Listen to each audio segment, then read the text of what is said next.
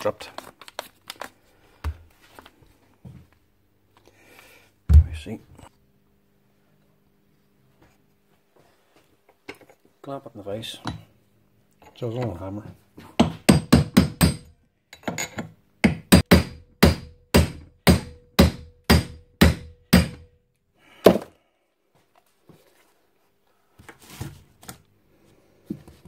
Chuck's already frigged, so makes no odds. Gotta get the screw out. Right, screw's not coming out. It's jammed on. Can't get the screw out. This is the same procedure now as if you couldn't get the chuck unthreaded after you get the screw out. Doesn't matter if you can't get the screw out really. You can use Loctite or something to hold the thread on. The chuck on, you know. That's runs out of your chuck. Screw's jammed on. So we have to cut it off. If the chuck's still working, take the teeth, the jaws, all the way up. And you're looking to cut just below there. And that'll take the head of the screw off and expose the bottom part of the spindle that the chuck's actually screwed onto. You can find the depth to cut to if you don't have the cover of the chuck off by just sticking something on till the bottom's out in the tail of the screw,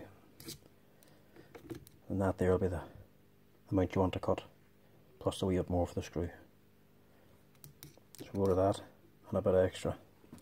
If you cut through all this here, it doesn't matter, just mean whenever it's all apart you'll then see this piece, you can then cut again when it's a wee bit easier.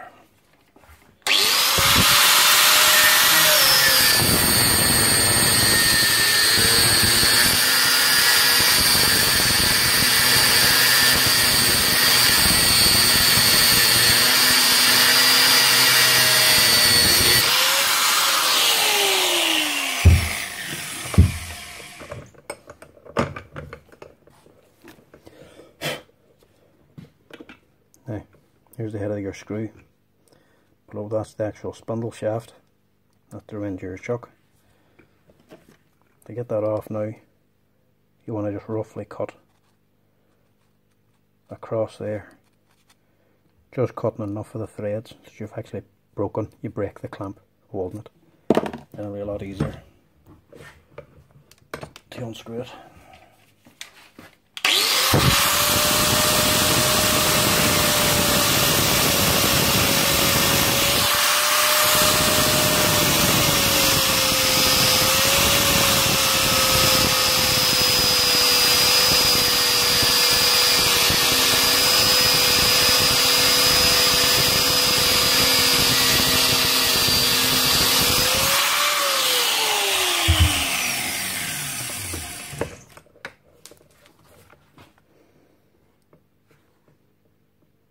Not through there, just enough of the threads cut.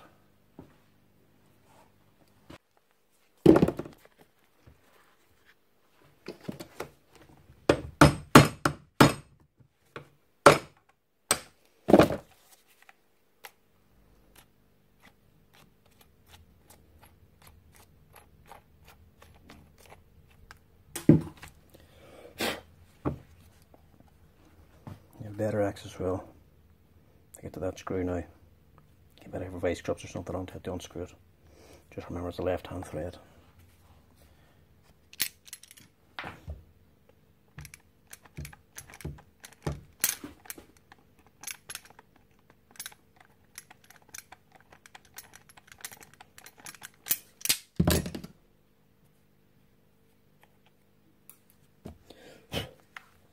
That's it.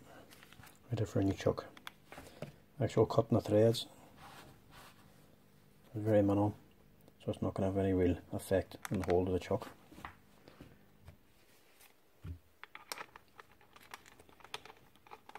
New chuck, straight down.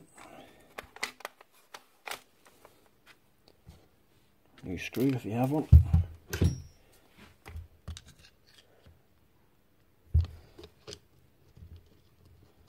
Like I say, if you can't get the screw out or get the chuck off and you have to cut it all off,